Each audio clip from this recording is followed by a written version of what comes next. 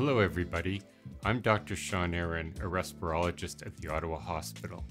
Today I'd like to talk to you about cystic fibrosis, a condition that affects many individuals and families around the world. In this video, I will explain what cystic fibrosis is and what causes it. I will share with you some of the symptoms associated with this genetic disorder, as well as some information about life expectancy, which has seen remarkable improvements over the years. Please hit subscribe and like this video to help us reach as many people as we can to share this health video. Now, let's dive in. First off, what is cystic fibrosis? Cystic fibrosis, often referred to as CF, is a genetic disorder that primarily affects the respiratory, digestive, and reproductive systems. It stems from a defective gene that leads to the production of thick and sticky mucus. This thick and sticky mucus makes it difficult for organs like the lung, pancreas, and digestive tract to do the work they need to do in the body. Typical complications caused by cystic fibrosis include difficulty digesting fats and proteins, malnutrition, vitamin deficiencies due to the inability to absorb nutrients, progressive lung damage from chronic infections and aberrant inflammation, CF-related diabetes, and sinus infections. In 2021, Cystic Fibrosis Canada estimated 4,338 Canadians have the condition. Of these, 35% were children and 65% adults. That same year, there were 98 new diagnoses, and 67 of those were through neonatal screening. Now, what are the causes of cystic fibrosis? CF is a genetic disease that occurs when a child inherits two defective copies of the gene responsible for cystic fibrosis, one from each parent. Approximately 1 in 25 Canadians carry one defective copy of the CF gene. Carriers do not have CF, nor do they exhibit any of the related symptoms.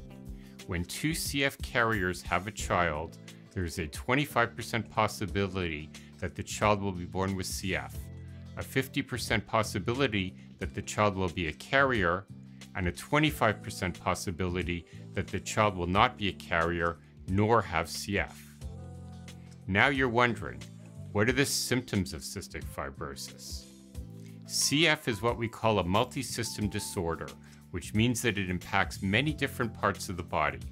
Symptoms might include a persistent cough with thick mucus, wheezing and shortness of breath, frequent chest infections, bowel disturbances, weight loss or failure to gain weight despite increased appetite, apparent salty tasting sweat, and infertility for men and decreased fertility for women.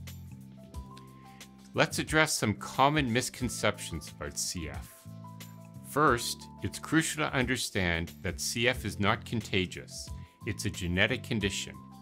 If you're thinking about starting a family, you might be wondering about the risks of having a baby with CF.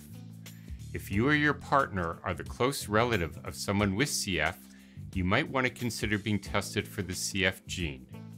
In the unlikely event that you or your partner both carry the gene, there's a 1 in 4 possibility that your baby will be born with CF.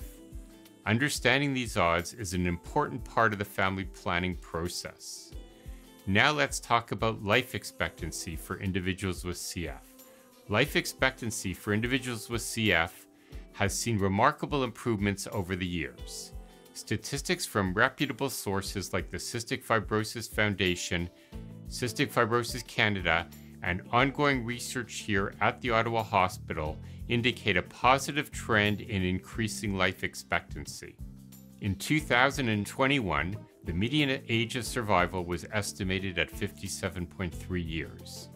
In 2001, the same data was estimated at 35.9 years.